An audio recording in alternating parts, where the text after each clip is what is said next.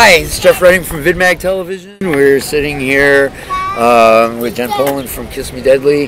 Been working on this interview for a while. I've been wanting to do this. Lately, I'm going to start with this. Over the past few weeks, there's been a lot of focus put on female-fronted local bands, and from Cleveland, going all the way back to the Ponytails and to the Pretenders, through Chrissy Hind and Tracy Chapman and Rachel Sweet and all those other people. So, as the leader of a female-fronted band, what kind of challenges have you come across? In the beginning, I feel like I had more challenges before I became more known in the community. But I suppose that's a challenge that all musicians face, just getting started.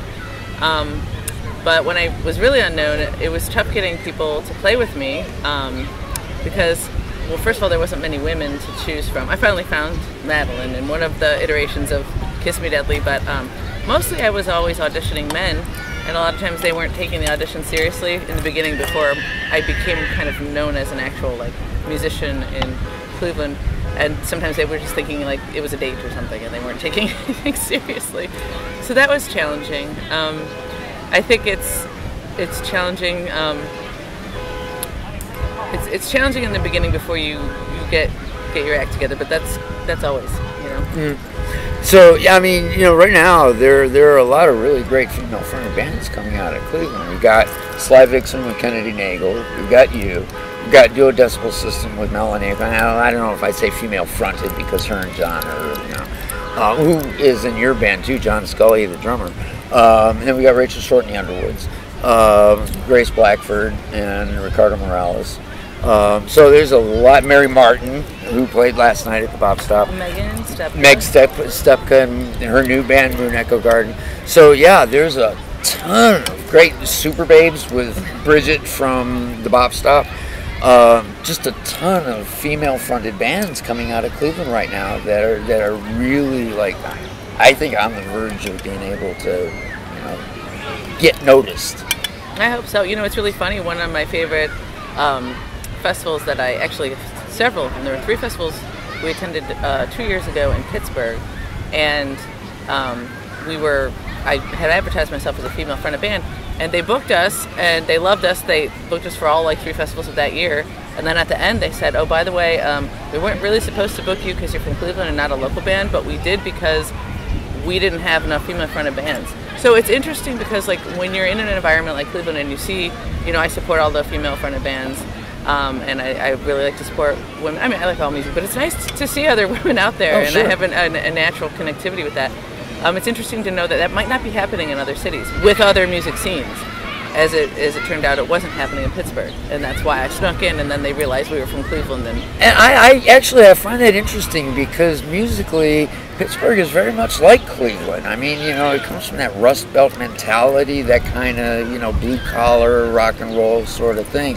I'm really surprised there aren't that many female-fronted bands coming out of there. I was too. That's how we were accepted, and then the next year they were the woman who had put us in there was oh, they found out you're from Cleveland, now I can't have you in there anymore. I had you in there because you were a female-fronted band, and we didn't have very many.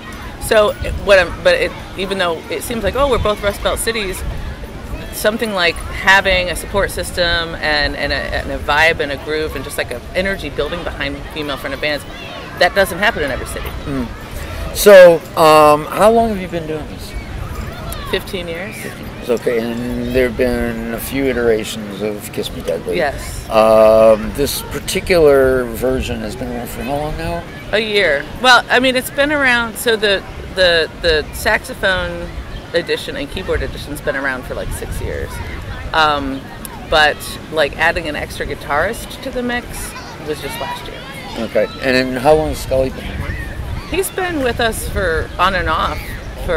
He's a very busy drummer. Oh, yes, he is. He's been on with us. He's got his slow burn jazz thing. Yeah. He's got Duo Decibel System. He's got Kiss Me Deadly, and occasionally puts some drum tracks on some other things. Yeah, he's with Anita. One that I did. Anita Keys and Friends. Oh, yeah. Well, yeah. Okay. And speaking of which, okay. So the first time I saw Kiss Me Deadly was at your Halloween party with Duo Decibel System, who I came to see that night, and Anita Keys and Ryan.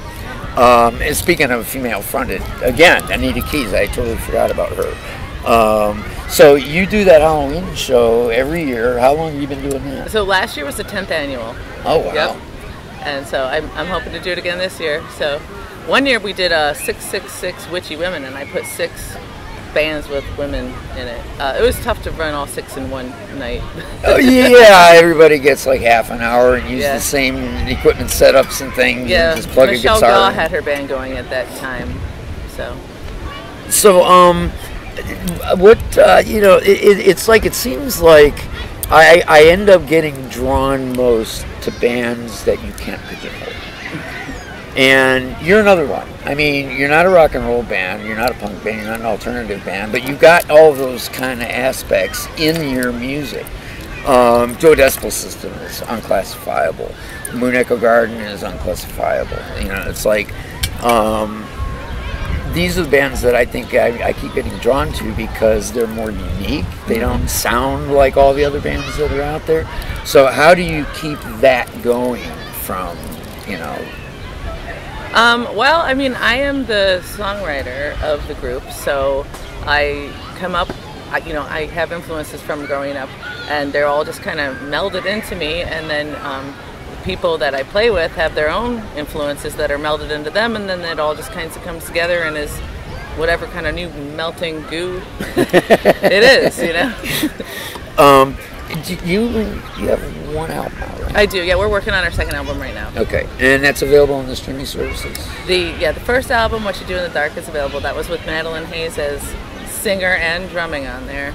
That was produced by Kingswood Records and engineered by Chris Keffer. So that was really good record. Yes, yeah. Chris. You know, you can almost always tell when something is done in Magnetic North that Chris has done. You know, had his fingers in the mix because his stuff is so pristine. And this goes back to the days when he used to have his studio down in the basement of his mother's house. And, right. You know, I'd go down there and everything and watch somebody record or whatever, and then you hear the result afterwards. It's like, damn, those highs are high and the lows are low. And I mean, yeah, you can't go wrong with Chris producing a record. He's a good engineer and producer. I mean, his ideas like that kind of push the song into another level. It's really great. So, are you using him again for the next one? No, I teach at Ohio University, and last semester I taught recording and production, music recording and production, and I've been using the studio down there. So I had all the guys come down and we did some basic tracks, and we're kind of fleshing out the rest of it now. So that makes it kind of, if you're down there, well, obviously in summer there's no school going on there, but if you're down there, that doesn't leave you much time up here to be able to do a lot of practicing, and I can't see you going back and forth from Cleveland to Athens like every week or whatever. I do almost every week. Really? Yeah. Yep. John Scully calls me geographically undesirable, which I am. Yeah, I mean, you know, Akron is one thing. Athens, I mean, you know, you go south of Columbus, you're starting to really get into getting some distance going. So,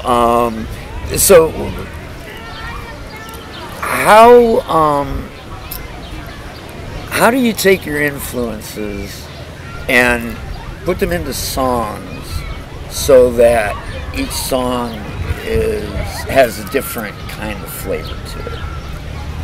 Okay, so basically I kind of will go like, hey, you know what, I want to write a reggae song, and then I'll write one.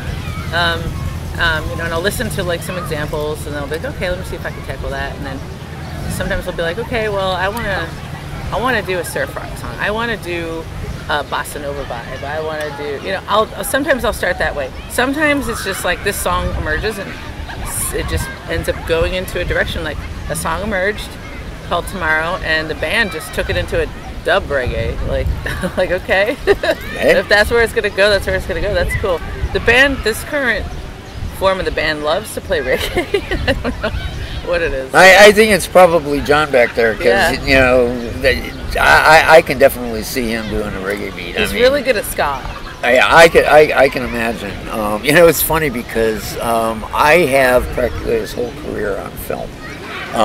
The first time I caught him, and I didn't know this until just recently, was when I shot Starvation Army, like way back in '86 at this little field house in Willoughby. They had like a little park and rec center and stuff, and they had a show booked. It was Pink Hole Starvation Army Offbeats,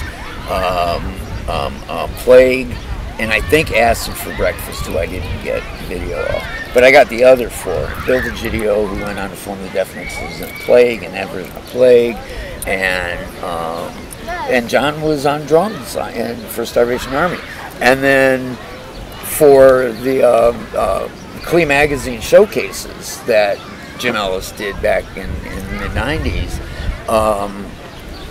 one of the bands that John was in played on one of those. I don't remember which one. I think it was Einstein's Secret Orchestra, maybe. Or that might have been Melanie, because she was in one of those bands too back then when he was doing that. And then now, of course, he's got Dro Decibel System and you guys, and it's, like I said, slow burn. So where do you see Kiss Me Deadly going in the near future?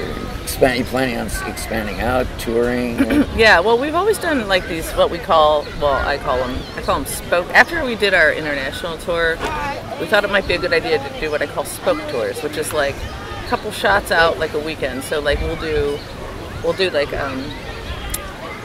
Pittsburgh on Friday and Buffalo on Saturday, and like come back, and we'll do these little like tiny little, because Cleveland's kind of close to a lot of different cities. Yeah, it's like 3 hours away from just about everywhere. Right. Detroit, Pittsburgh, Buffalo, Columbus, they're all like within the same distance of each other. Right. So basically, we're doing some of that to foster our relationships. We have a good relationship with the Tudor Lounge in Buffalo, and we have Woolly Bullies outside of Pittsburgh that we kind of have nurtured a relationship with. I have now places in Athens that we played, and so we sometimes stop in Columbus on the way. And so we're just kind of doing these little shootouts, and that's going to become more frequent once we have a record to kind of promote to everybody.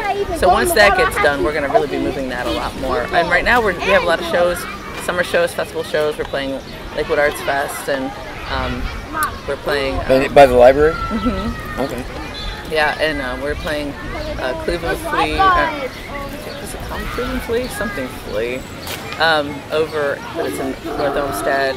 And then the big thing we're playing, which I'm really excited about, is we're playing Fall Badfish in September at Nelson's Legends. Oh, wow. So that's going to be a pretty big show. Yeah, that will be a big festival. You know, one probably going to be like the last festival of the year or something. Yeah. And it definitely will be packed. I can see why you'd be excited about that. I've never seen a show at Nelson's. Oh, wow. I've been out there because my best friend who died a number of years ago was into racing like I am, and he used to go out to the racetrack out Thompson's there. racetrack? No, to Nelson Legends racetrack. Okay. And it's a road course out there, and he would help set the cars on the grid to get started and everything. So that's the closest I've ever been to Nelson's.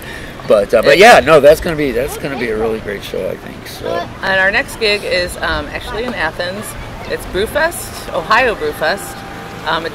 It's a whole week long, but we're playing on Friday, July 19th. That's our next show. So, oh, that should be packed. Yeah, it's gonna be fun. Yeah. Friday, beer, yeah. Oh, yeah. and live music. I think those go together really, really well. Yep.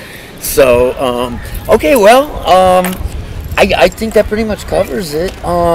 I appreciate you being here and doing this. I love doing these interviews here because we get to showcase Cleveland and all the beauty that we got. It is beautiful. It is funny. I didn't quite mention this, but like when you were saying like we have a sound you can't peg down. Well, I got tired of like trying to figure out what to say. We sound like this and like this and like this. So I just call us retro fresh funk pop. Retro fresh funk pop. Yeah. I like that. Maybe we can start a new genre and get some other people in there too. The idea is like retro fresh. I'm taking influences. I don't know. You absorb them and you don't even know where you got them. Yeah, right. You feel like, oh, I remember it was exactly this part was Elvis and this part was Blondie and this part was Gwen Stefani. Like I can't. Sure. Yeah, I mean, and especially if like you're getting your influences from again the female-fronted bands and everything. There's a whole lot of different styles there that work out. So anyway, yes, Jen Poland, Kiss Me Deadly. Check them out on Spotify. Find them on social media. You have a website? www.kissmedeadlyband.com. All of our shows are on there for the summer. We are already booking into November, I think. So there's shows available, whether you're in Athens or in Cleveland, and kind of in between. We got shows all over the place, so check it out. All right, cool. Jen, thank you so Thank much. you. Thank you, and cheers.